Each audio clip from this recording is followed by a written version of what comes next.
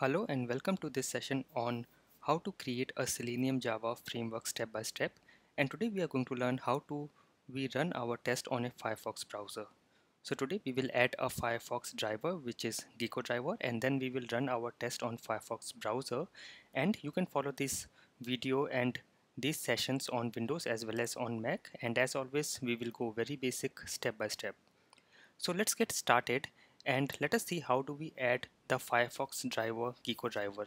So let me go back to my project, and this is what we have been creating in our last session, and we tried to run our test on a Firefox driver, and when we click on run or do a right click and do run as Java application, we get this exception which says the path to driver executable must be set by the Geckodriver. So let me just show you the exception first. Let me maximize this.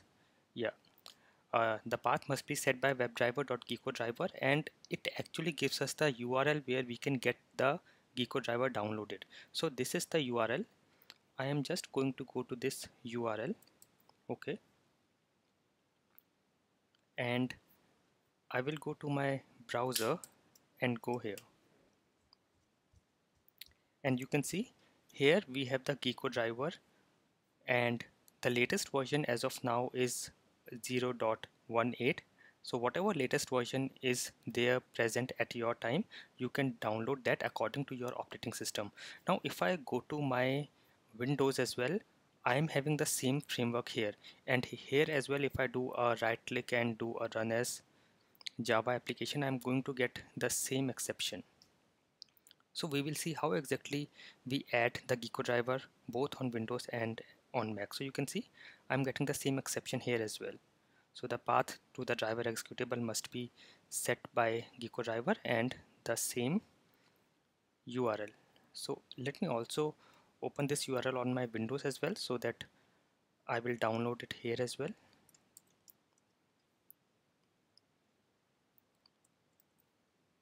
Okay, so let me first download for it for Mac. So I'm going to go to the Mac, and I will just click on the zip file, and it is downloaded here.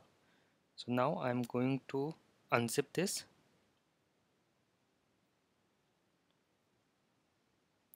and I have got this Geckodriver.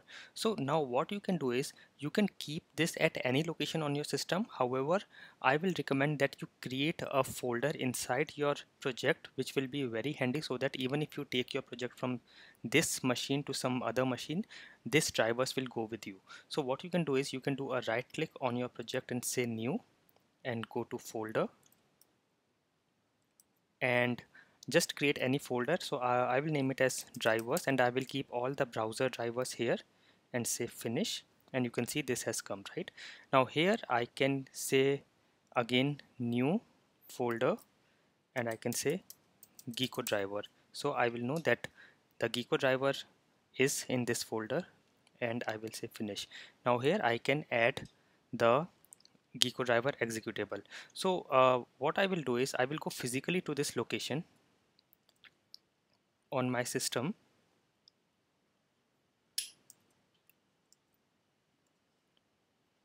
and I will just paste the Geckodriver here. So from downloads, I will take this from here and paste it inside here, and if I will refresh this, you can see the Geckodriver executable is here. The same thing I can do on my Windows. I will just create a folder. I will right click, I will say new folder. Sorry, just let me do it again. Right click, new folder. I will name it drivers, and here I will again add a folder called Geckodriver,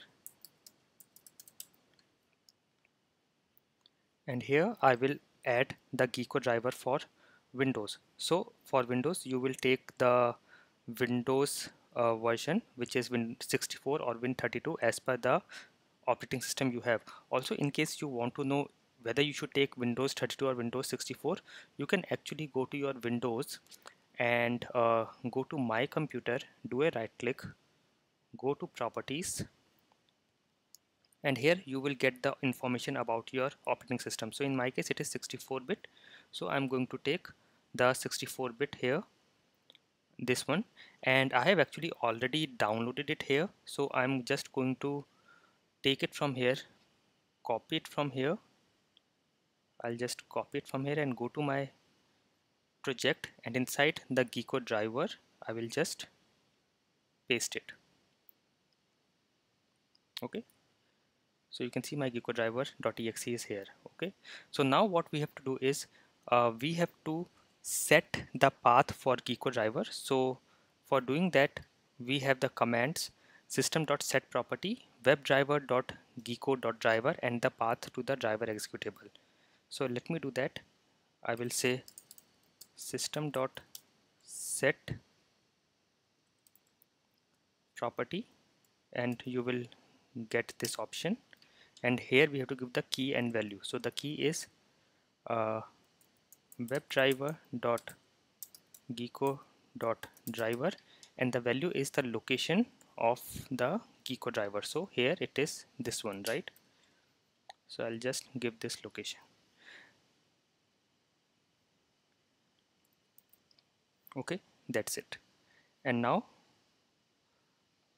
I should be able to run it on Firefox. Now, one thing that you should be taking note of, in case of Mac, you can just give the location up to the folder. For example, this is my folder where Geckodriver is. So I'm just giving the location up to this folder, right?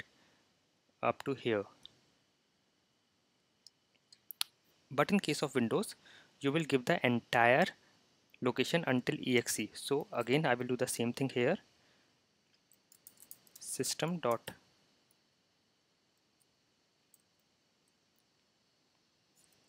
just a moment, System.setProperty, right? Yeah, set property, this one, and the key is webdriver.gecko.driver, and this is the location. So you can do a right click and go to properties, and it will give you the location. So I can just copy it from here, just copy it from here and paste it here. Okay, so this is our, of course on Windows you will have to make these slashes, make change on this slashes. So yeah, for now it is already taking double backslash, which should be okay. However, you can also change it to a single forward backslash, which will be useful. So just in case you take this to some other operating system, for example, if I take this to a Mac, it will create errors because Mac will not recognize the double backslash, but it's okay for Windows for now, right? So let us keep it as it is. Just save it, and just save this one as well, and let me just try to run it again. So I will do right click, run as Java application. So again it is throwing some error. So I think we have to, on Mac as well, I have to say Geckodriver but not the exe, right? Let me run it now, and yes, see, now it is opening the Firefox browser and it is going to seleniumhq.org. So now it is working fine. So yes, what I said was that you have to give the location until the Geckodriver.exe, but in Mac you will not mention .exe. However, in Windows you will mention .exe. So let us also run our Windows test. So let me do a right click, run as Java application. Yes, it is running here as well. Yeah, it is running this one as well. Okay, so this is successful both on Windows and Mac. Okay, so the next step was run a test on Firefox browser, which we have already done. Also, I'll just tell you, in case you want a little more information about Geckodriver and you are curious to know what exactly Geckodriver is and why exactly we are using it, you can go to my channel on YouTube, Automation Step by Step, and here go to the playlists and go to the Selenium playlist here, and here you will find this session on uh, what is Geckodriver, how to use Geckodriver. So in case you are curious about what exactly Geckodriver is and why we are using it to interact with Firefox, you will get information here. Also, to just let you know, if you are using a Firefox version before version 47, you might not need Geckodriver. You can directly do a webdriver equals new Firefox driver and it should work. You will not need this, but in case you are using a Firefox version 47 and above, then to interact with Firefox you will need Geckodriver. Okay, also let me just show you one more thing. Now you can see the location for Geckodriver.exe that I have given is an absolute location. Okay, so just in case I take this project to some other machine or to some other system, this is going to break because it might not find this particular location there. So what we can do is, because we have already added our Geckodriver inside the project, we can take a relative location, and for that what you can do is you can say System.getProperty and the property name is user.dir.